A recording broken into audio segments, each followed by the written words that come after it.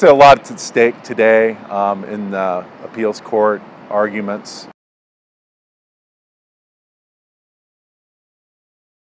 At Suquamish, we have a wild run of chum salmon that has supported our people for thousands of years. It's under threat by two remaining culverts, one of those being a state Department of Transportation culvert. And so we're hopeful that the court will get the state to commit to a more aggressive schedule for solving some of these challenges that face us and other tribes in the region. Really, we need to reverse 100 years of destruction, so we need to start yesterday on getting these culverts fixed and other habitat issues taken care of for the benefit of everybody in the state.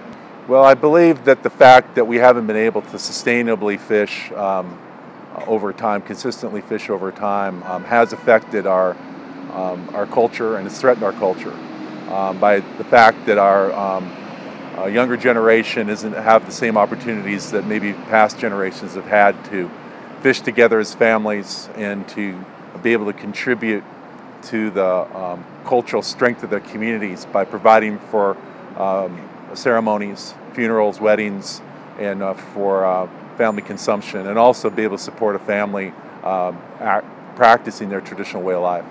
Well, I believe that it was relatively absurd that the state would bring forward an argument that the treaty wouldn't have protected the fish from destruction. And we would believe that the treaty signers and the treaty negotiators for the United States all had a pretty strong understanding that that salmon and wildlife and hunting and all those things that were reserved for the tribes after signing away their land needed to be sustained in order for them to have value and in order for the treaty to be negotiated in good faith. So the tribes believed that the salmon would be sustained. It's frustrating to see that the delays in the budget and in the planning for replacing the culverts, just because of the fact that the salmon runs continue to have a lot of threats, and this is one of the biggest threats to them. The court seemed to have an open mind, and we're hoping that they'll rule in the favor of the tribes in this case. We've worked with the state of Washington for many, many years to protect this treaty resources, our fishery resources, for all the people of the state of Washington.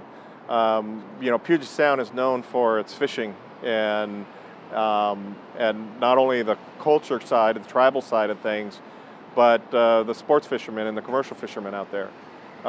We brought this case not just for ourselves, but for the commercial fishermen and the sports fishermen that are out there.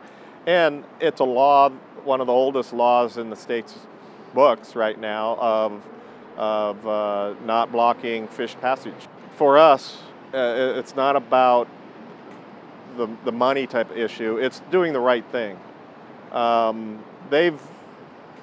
And I don't understand where they're coming from, because they were going on a pretty good stretch there of fixing culverts on a regular basis, but as soon as we started putting pressure on them, that started to decrease pretty drastically.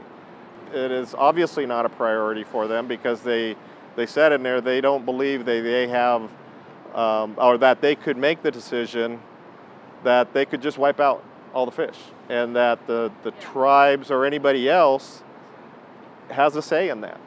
And that'd be a shame that, you know, future generations only sees the pictures in a history book of people being able to go out there and catch fish, or they have to go down to the Seattle Aquarium to see a farm-raised salmon that says this kind of looks like a fish that used to swim here freely.